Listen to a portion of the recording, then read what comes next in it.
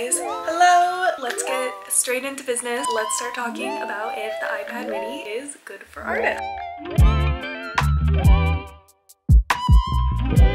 So this is going to be my review of the iPad mini 6th generation. This isn't going to be a very technical review. This is solely talking about if I think the iPad mini is worth it for artists and people who already use iPads for work. So prior to getting my iPad, I had the iPad Pro 2018. I use this all day, every day. I use it as a second monitor. I do all of my illustration work with this. So I was really curious if I even had a need for the iPad mini or it would just be redundant. And let me tell you, this is one of my favorite pieces of tech I've ever bought. And I don't want to hype it up too much because there are definitely cons, and there's a lot more cons than I thought that there would be with this. But overall, I absolutely love it. And if I were to lose this in a fire, I would instantly go back and buy a new one. So let me talk a little bit about the type of person I think would really like this. This is made solely for the person who is on the go a lot at coffee shops, restaurants, things of that nature. You have a commute if you're on the bus or the subway. This is perfect.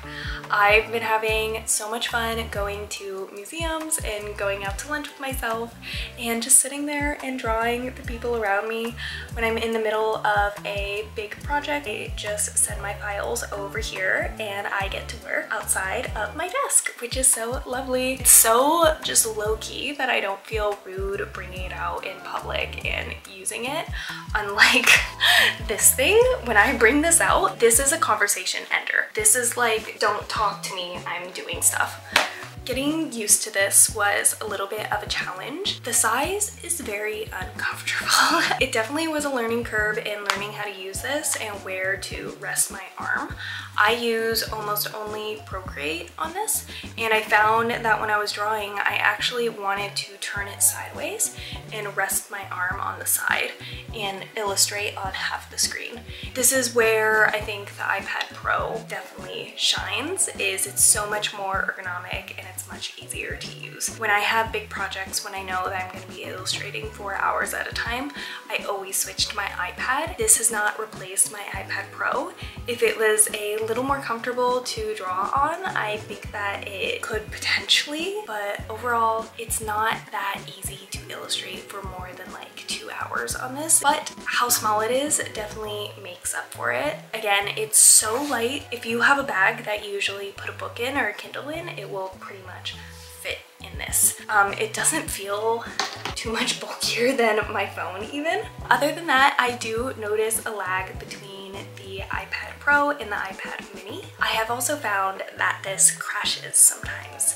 I've never had it crash during Procreate. I have had it just kind of load forever and scare the crap out of me, but games, it does crash. I love Stardew Valley and it crashes on Stardew Valley all the time. And I don't know if it's user error or it's just that game is really bulky, but it crashes all the time and destroys an entire day. Once it was a Stardew Valley like autumn festival where you have to win the stars and play little games, and I spent like an hour trying to get those 200 tickets to get the star fruit, and then it crashed and then I had to do it all over. So I am a little extra biased when it comes to it crashing during games, but that's just because it burned me. Overall, I do notice a difference in power between this and the iPad Pro, but again, it's not for those heavy level activities.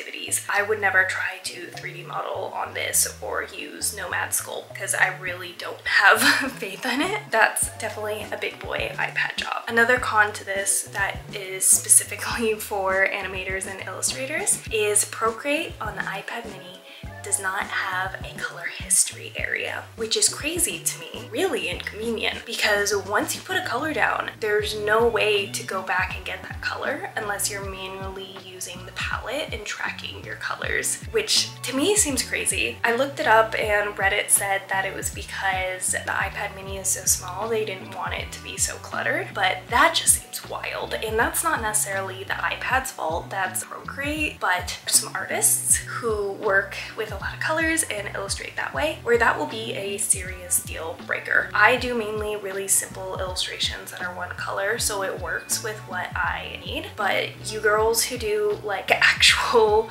realistic illustrations with multiple colors, this genuinely could be a deal breaker. So I wish that you guys just think on that and decide if it is worth the headache or not having a history button for colors. It is surprisingly more of a deal breaker than you would think. But other than that, I just have like minor gripes with it. I feel like there's some funky things that happen because the screen's so small. I noticed when you open the screensaver, you can't see how charged your iPad is. It just says Touch ID, and there's a bunch of weird things where they removed the top bar, and overall it isn't as pleasant of an experience as somebody coming from an iPhone and a big iPad who's used to having those things.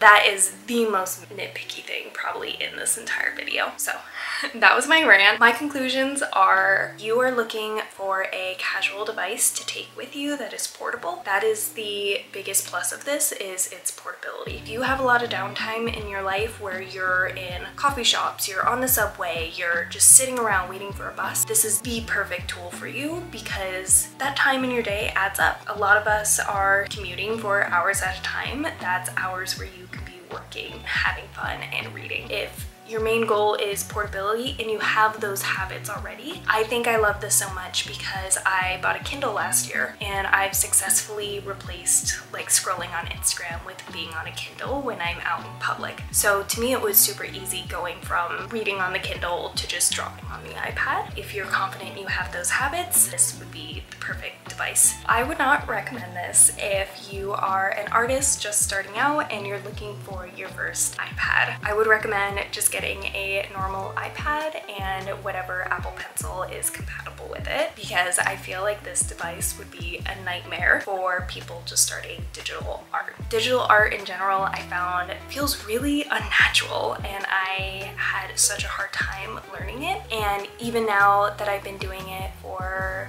I've been drawing on iPads for almost 10 years now, dealing with the iPad mini and how small and how clunky and awkwardly shaped it was a challenge for me, and I have so much practice drawing on iPads. I couldn't imagine somebody who's just getting started out doing digital art. In general, it's not the most beginner-friendly device.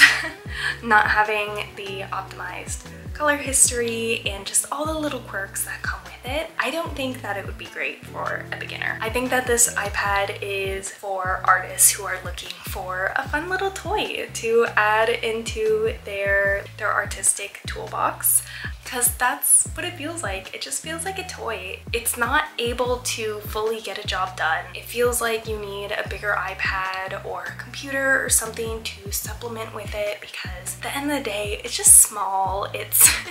It does a good job at really casual things, but I don't know if I'm just blind or what, but I need a big screen to get those really nice finishing touches done. So if you're an artist looking for a toy, this is the best toy, but it's also expensive and not the most practical, but also super practical because it's so portable. So there's so many pros and cons to it. I really think it comes down to, will it fit into your lifestyle or not?